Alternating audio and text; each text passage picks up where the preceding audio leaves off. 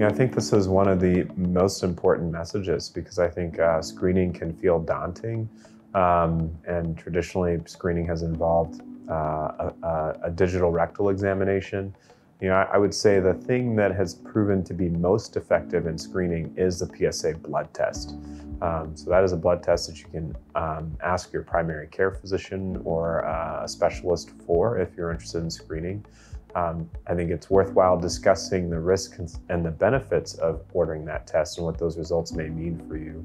But we know that PSA blood test decreases a chance of an individual dying from prostate cancer about 20%, which is really significant. There are a lot of considerations around screening. So one of them is false positive tests, so to speak. So your PSA may be increased, but that doesn't necessarily mean that you have prostate cancer. There's this risk that we may find cancers that would never affect your natural life, and we are affect an individual during their natural life. We call that over-detected cancers. We know that somewhere close to 40%, maybe 50% of the cancers we diagnosed are really low risk and don't require treatment. So that's part of the calculation. And we worry that once you have a diagnosis, you might be at risk of being treated unnecessarily. We call that overtreatment. So that's one of those risks that are worth considering when you're looking at this, whether to screen or not. And then the other thing is obviously the way that we make the diagnosis is through a prostate biopsy. And that can have discomfort, infection risk, and bleeding risk.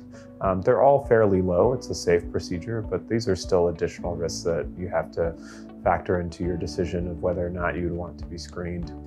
Screening is really, it's a complicated thing in some ways, and we certainly have made it more complicated than it needs to be, but we know it's effective, but not everyone needs to be screened. So really the parameters are around what your overall risk is. So we talked about some risk factors. If you fall into a population that has high risk factors, runs in the family, identify as Black or of African descent, you may want to consider screening, and screening may be even at a younger age, like 45. And then if you're really healthy, I think you should consider screening, because the benefit of screening is really realized in those who live 10, 15 or more years. And so the healthier you are, the higher the benefit of the PSA test.